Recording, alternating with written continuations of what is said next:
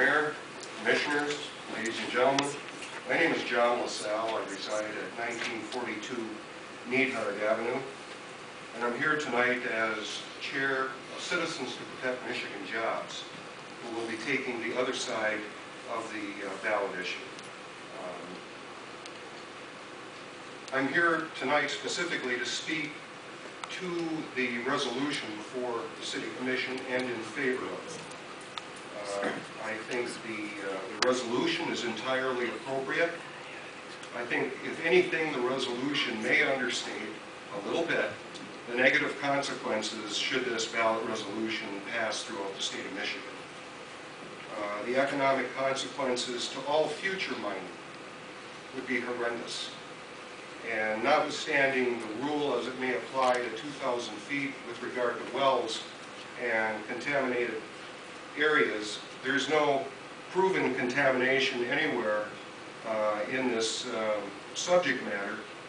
And in fact, what that does, the 2,000-foot rule, reduces the area of Michigan that's mineable, where mines can go today from about 25% down to 5%. So if that's not going to have an impact on Upper Peninsula mining, I think we have to take another look at that issue. So I think your resolution is not overstated. I think it's entirely accurate, and I urge you to vote for it. One issue that hasn't been emphasized very much tonight is the issue of jobs. You know, we have to understand that in Michigan there are nearly 6,000 people employed in the mining industry. These jobs have an average wage of about $62,000 a year, which is worth noting that that's about 42% more than Michigan's median income. These are real jobs. These are family-sustaining jobs. These are the kind of jobs that keep townships working, that keep municipalities funded, that provide funds for schools in the Upper Peninsula and throughout Michigan.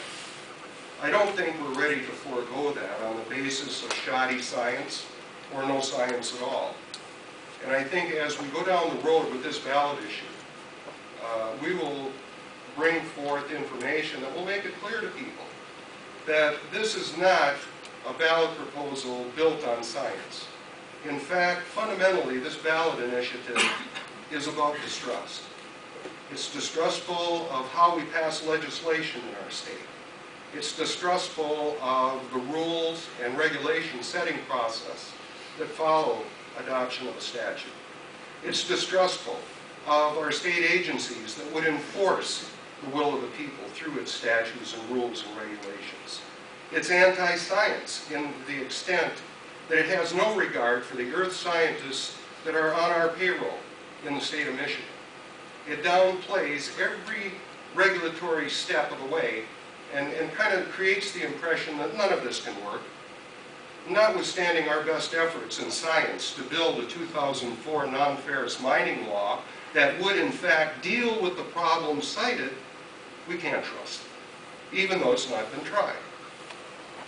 That makes no sense to us.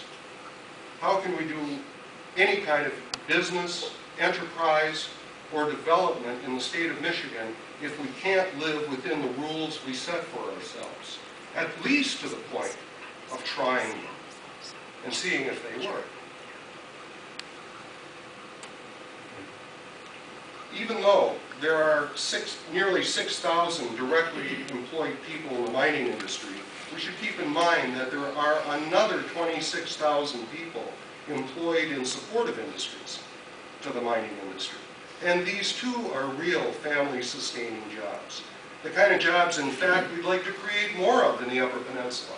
So our children aren't forever leaving the Upper Peninsula to other parts of the state, to other states, or somewhere else in the nation to find real employment where they can make good money and have fringe benefits with health insurance and a pension at the end of your work life.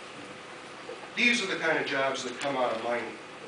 And to take a flyer on an anti-science piece of language guised in a ballot issue is very risky and would be very unfortunate for the Upper Peninsula and also a disaster for Michigan's economic recovery into the near future. before I sit down, I just want to talk about uranium for a minute. Here's a fact. To date, Earth scientists agree that no one has found a commercially viable uranium ore body in Michigan. No commercially viable uranium ore body in Michigan, notwithstanding the best efforts of exploration companies like Bitterroot and others. Yes, there have been uranium anomalies found. Yes. Traces. Yes. Could those impact an individual's well? Yes. But that's a long way from a commercially viable ore body that would necessitate a rewrite of legislation. So, in closing, I want to thank you for this opportunity. I think your resolution is well stated. I think it's accurate, and I urge you to unanimously adopt it. Thank you very much.